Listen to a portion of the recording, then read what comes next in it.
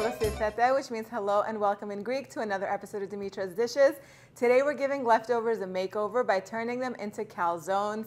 Calzones are basically pita pockets, and you could fill them and stuff them with any leftovers you have. You can do chicken, meatballs, a meat sauce, vegetables like a spinach and cheese filling. The sky's the limit. Get those leftovers out, whatever you have laying around that you would probably normally throw away because it would sit there forever, and stuff them in this pita bread recipe that I have. Now I'm going to be using my pita pocket recipe because it makes for the most delicious pizza crust, and basically that's what a pizza pocket is. It's basically pizza crust filled with whatever you want to fill it with. That's really what it is. Now I'm not going to redo that recipe right now because I've already done it, and I'll put the link up here so you can click there and get it. If you want to take a shortcut, you can go to your favorite pizzeria and buy a little bit of pizza dough from them. That is an option too, but this is really very simple to make. I make it at least once a week. Let's get started.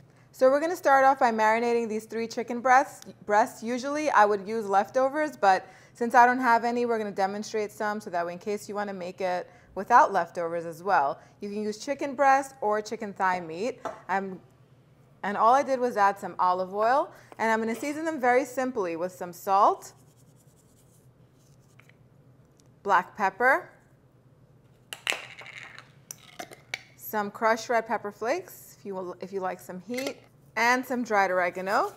Of course, you could use basil or even parsley or whatever your favorite seasonings are.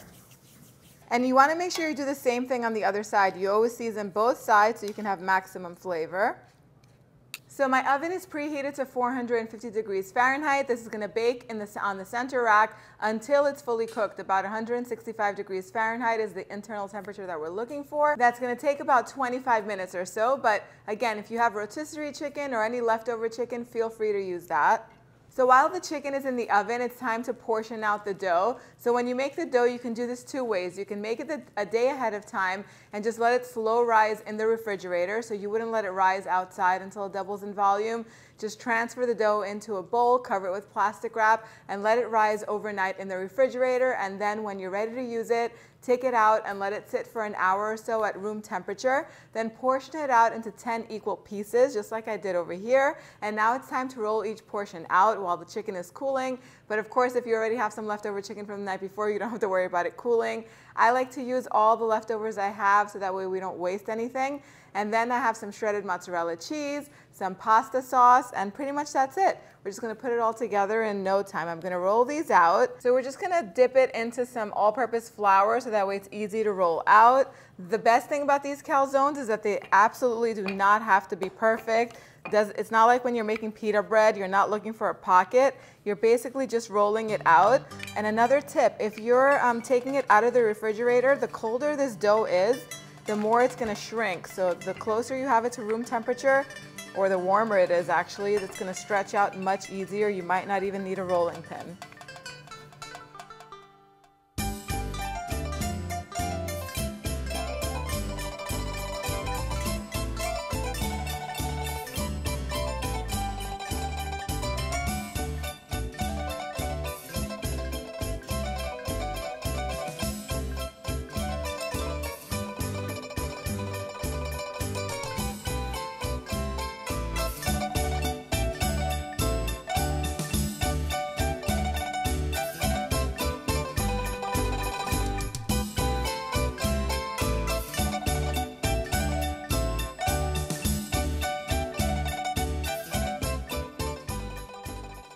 So I'm going to take a few pieces of chicken and put them on one half of the pita bread, of the dough. And then I have some jarred pasta sauce here. This is just plain marinara sauce. I'm just going to pour some on top. A few tablespoons should be good. Of course, I'm going to put some crushed red pepper flakes on there. And just a little tiny bit of oregano. And instead of doing this step by step, you could definitely just season the sauce ahead of time. And over here I have some shredded mozzarella.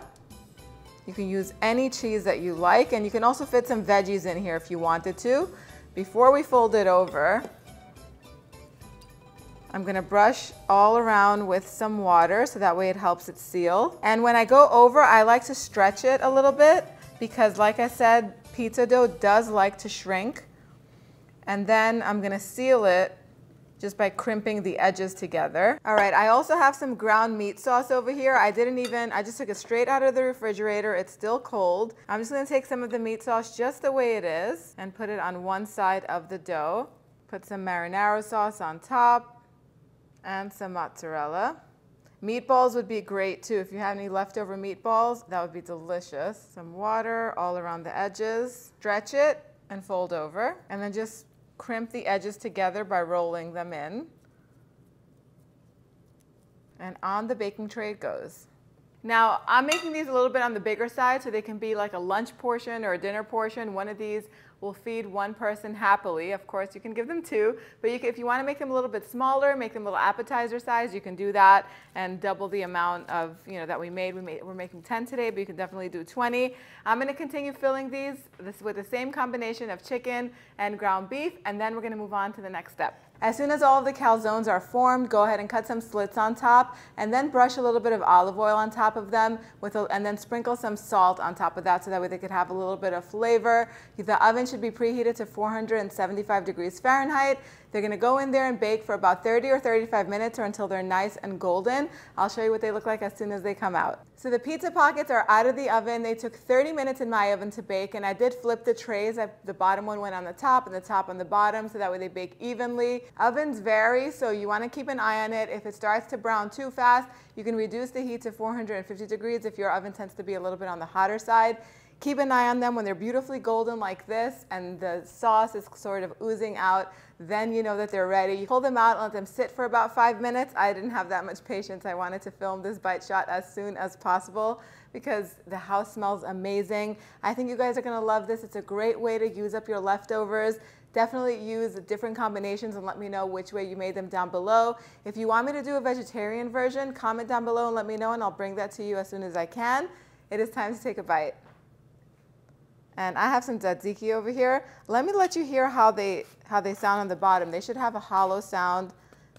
You hear that?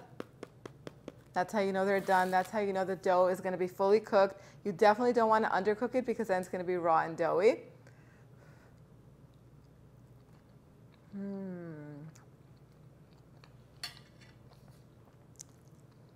That is so good. If chicken parmesan can be in a pizza form, this is what it would taste like. The one that I tasted has chicken and the cheese in it and the sauce. The combination goes together so well with tzatziki. I had some in the fridge from a few days ago when I made it. I'm not going to bite in and have the one with the meat sauce yet because I really want to finish this chicken one, but it's all going to be delicious. All of the ingredients and the measurements are going to be in the description box down below as well as on the website, dimitrasdishes.com. Thank you guys so much for spending time with me today. I'll see you all next time. Yes,